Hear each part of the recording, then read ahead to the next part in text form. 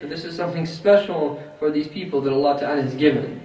And it is the offspring of these individuals that if you look at the greatness of these people's lives, the likeness of Sayyidina Ali ibn Abi Talib, the likeness of Sayyidina Ali Zayn al-Abidin, the likeness of Sayyidina Muhammad al-Baqir, the likeness of Sayyidina Imam Jafar al-Sadiq, the likeness of Sayyidina Imam Ali al-Urayd, the likeness of Sayyidina Imam Musa al-Qadim and Sayyidina Imam Ali al-Rida, the likeness of all of these great Imams, and to this day where there is the true Sada al-Hasanin and Husaynin on the face of this earth, that they are the Safina to Nur. They are like Noah's Ark. And there's a hadith, even though there in it is some weakness that our Prophet said, is that the likeness of my family is the likeness of Noah's Ark. And that anyone who boarded ship was saved, and anyone who didn't drowned. And so it is through the Ahlul Bayt that we come to know what is the proper stance that we can take in every single time.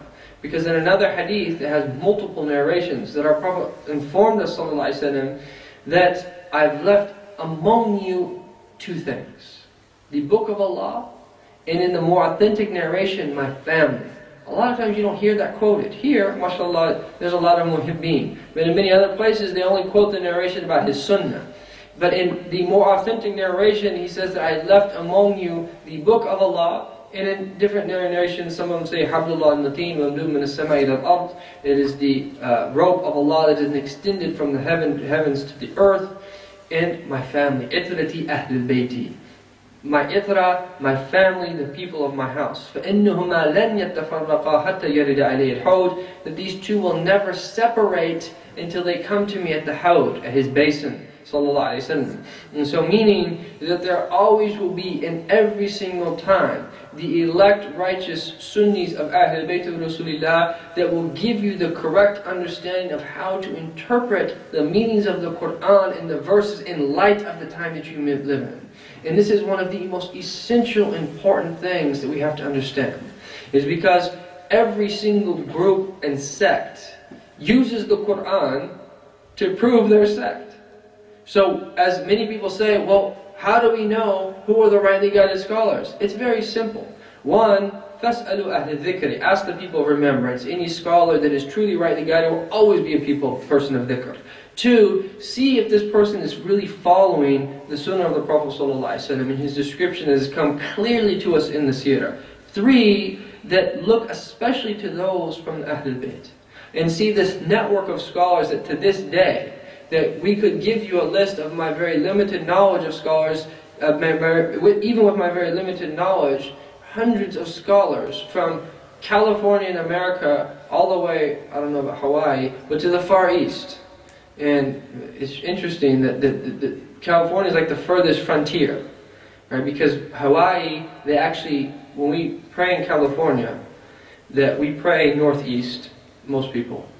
And so you're in California and you're praying northeast, okay? It's a lot easier to determine here when you're in Europe because you're not on the other side of the world. It takes us a long time to get here from California. But if you go to Hawaii, which is in the middle of the Pacific Ocean, they face west. So the qibla for them is the opposite direction. They face west and towards the other direction. But the point of this being is that there's a worldwide network of rightly guided scholars that they themselves have been sharing their asanid and their chains back and forth. So it's very clear who Ahlul Sunnah is. There's no difficulty in determining the rightly guided traditional scholars.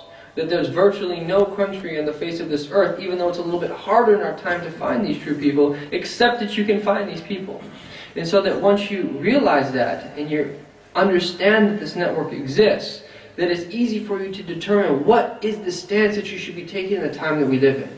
Everyone has to look at their own context. And it's from this understanding that we can have is the importance of the living scholar in the living tradition. Our tradition is alive.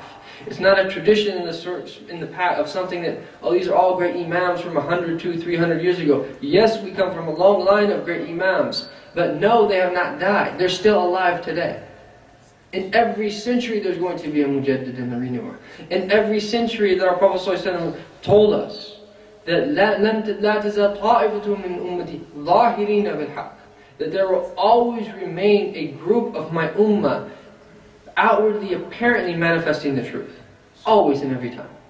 That there's no fitna, there's no tribulation, except that Allah will bring forth and create people that will deal with that tribulation. There is no challenge that will come to Islam, whether it's philosophical, whether it's social, whether it's political, whether it's economical, or any way, except that Allah Ta'ala will bring forth people that will be able to deal with that challenge. This is a reality. This is one of the manifestations of Allah's words. إِنَّا نَحْنُ نَزَّلْنَا الذِّكْرَ وَإِنَّا لَهُ لَحَافِظُونَ. We have revealed the reminder and we have taken upon ourselves to preserve it. One of the greatest meanings of this preservation is the living scholar who helps you understand what is the appropriate thing for you to do in our time. Because there's people that have a desire to serve the deen and that they want to serve it correctly, but they don't understand how to do it. They don't understand their deen correctly, nor do they understand how to channel that energy.